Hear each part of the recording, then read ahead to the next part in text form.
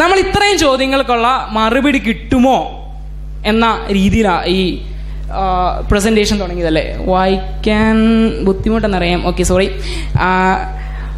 What is artificial intelligence? Artificial intelligence എന്ന് പറഞ്ഞാൽ എന്തുവാ? ആയിരിക്കുന്ന സിസ്റ്റത്തിൽ അല്ലെങ്കിൽ ആയിരിക്കുന്ന പരിസ്ഥിതിയിൽ നിന്ന് അറിവുകളെ നേടിക്കൊണ്ട് നൽകിയിരിക്കുന്ന ദൗത്യം ഡിസിഷൻ മേക്കിംഗ് ഉപയോഗിച്ചുകൊണ്ട് ഏറ്റവും പൂർണ്ണ പെർഫെക്ഷൻ, ക്ലോസ് ടു പെർഫെക്ഷനിൽ കംപ്ലീറ്റ് ചെയ്യാൻ പറ്റുക.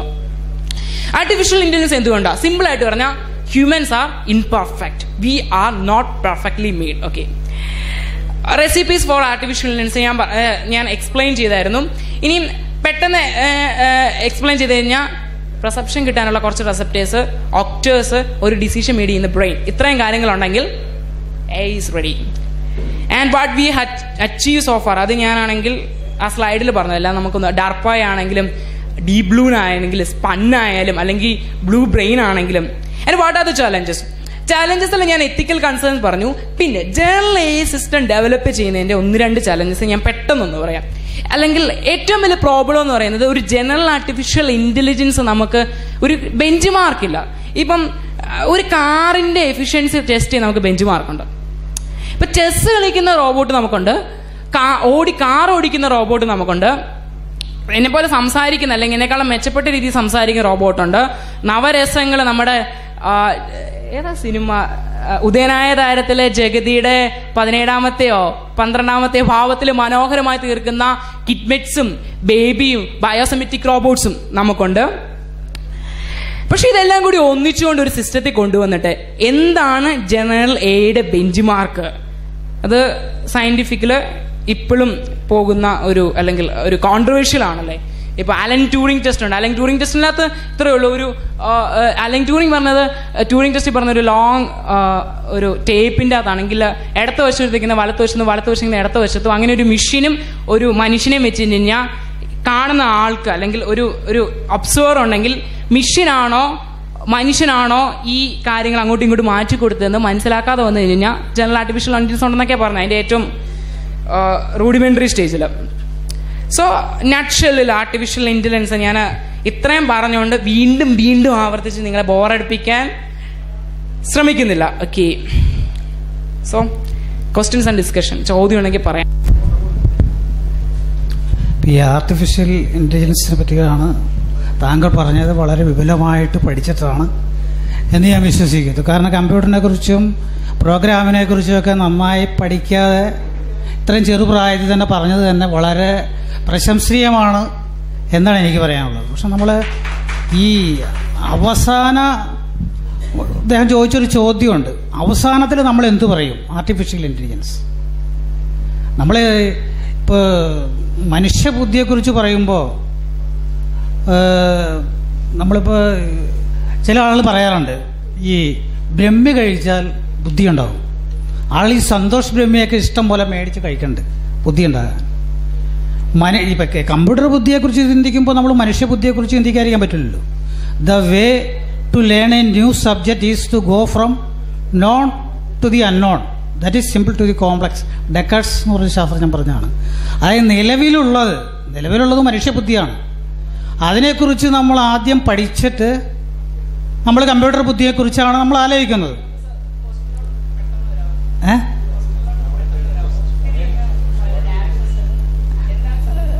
ചോദ്യം എന്ന് പറഞ്ഞാൽ ചിന്തിക്കുന്ന കമ്പ്യൂട്ടർ, അതാണ് ആർട്ടിഫിഷ്യൽ ഇന്റലിജൻസ് എന്ന് പറയുന്നത്. ചിന്തിക്കുന്ന കമ്പ്യൂട്ടർ, അതായത് മനുഷ്യനെ പോലെ ചിന്തിക്കുകയും ഒരു ബോധം എന്ന് പറഞ്ഞല്ലോ. എന്താണ് ബോധം? അതിന് ഞങ്ങൾ പഠിച്ചിരിക്കുന്ന റിഫ്ലക്സ് ആക്ഷൻ, അതായത് മനുഷ്യൻ്റെ പഞ്ചേന്ദ്രിയങ്ങളും കൊണ്ട് മനസ്സിലാക്കുന്ന കാര്യങ്ങൾ ഒരു ഔട്ട്പുട്ട് റിയാക്ഷൻസ് ഉണ്ടാകും. ക്വസ്റ്റ്യൻ ഇതാണ്, എന്താണ് ചിന്തിക്കുന്ന കമ്പ്യൂട്ടർ ഉണ്ടാക്കാൻ പറ്റുമോ?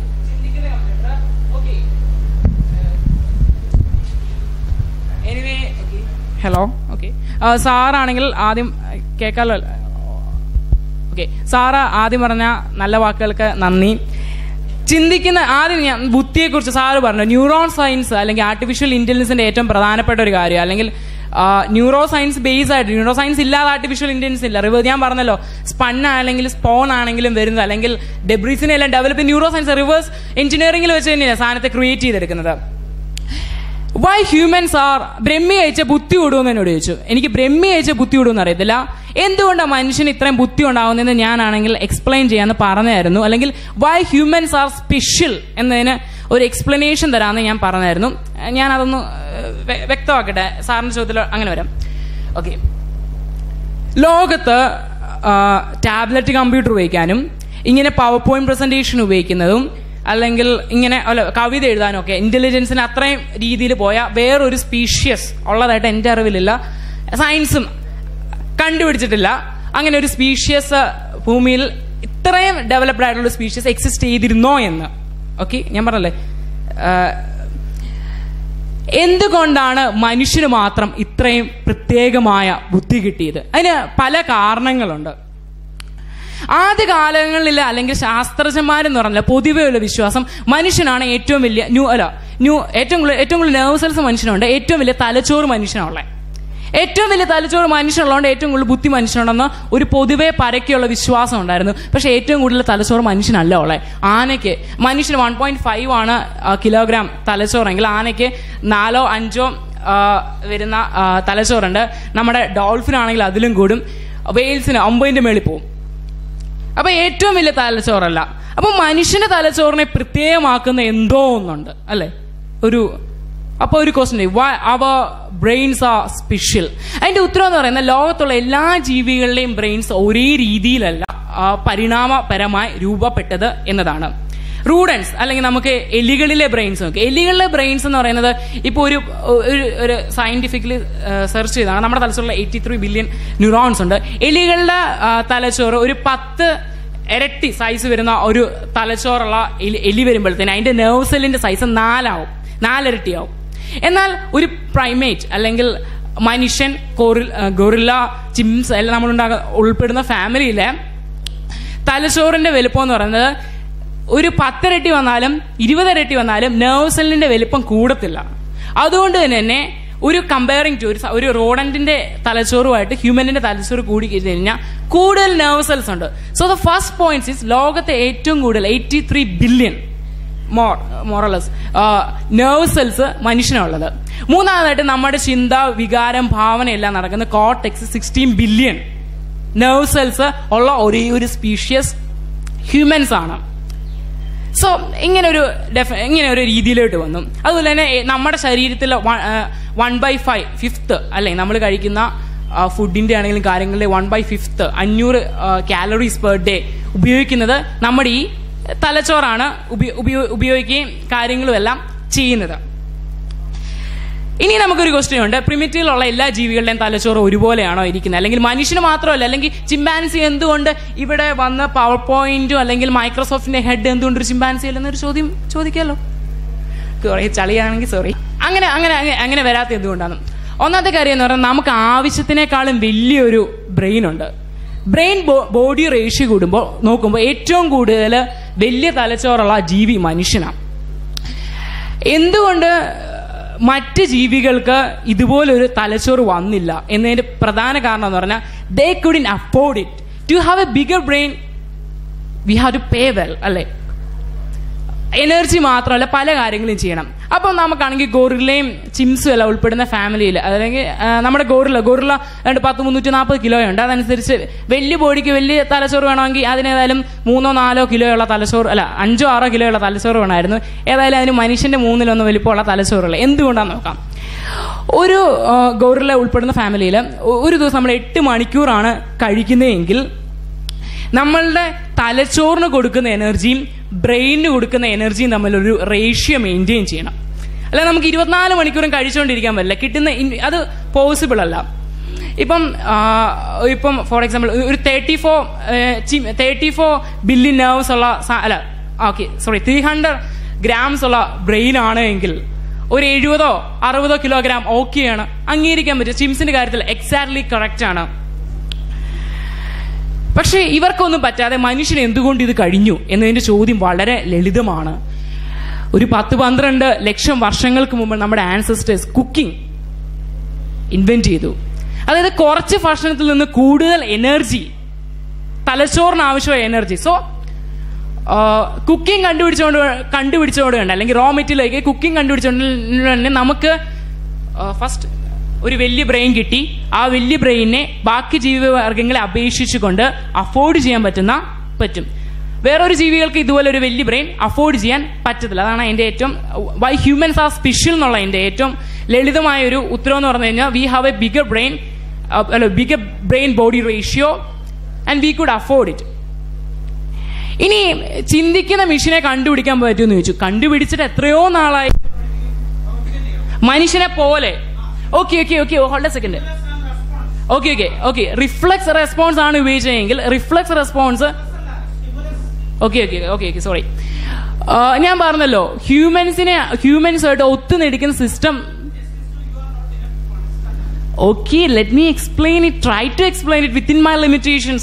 Okay, I'm not a brain one. I'm not a AI specialist. I'm not a neuroscience specialist. I'm a no one. I'm just a 10th standard boy. And let me try to explain it with my limitations. Okay. ഞാൻ ഇതില്ലാത്ത തന്നെ പറഞ്ഞായിരുന്നു, general artificial intelligence എന്ന് പറയുന്നത് it's A still hypothesis. നമുക്ക് ഞാൻ ഒരു comparison തന്നെ ഞാൻ കാണിച്ചായിരുന്നു. Can we build A structure as complicated as human brain എന്ന് കാണിച്ചായിരുന്നു. അത് എന്തുകൊണ്ട് ഫാലഷ്യസ് അല്ല, എന്തുകൊണ്ട് അറ്റ് പ്രസന്റിൽ നമുക്ക് പറ്റത്തില്ല. We don't have that system, we don't have that knowledge.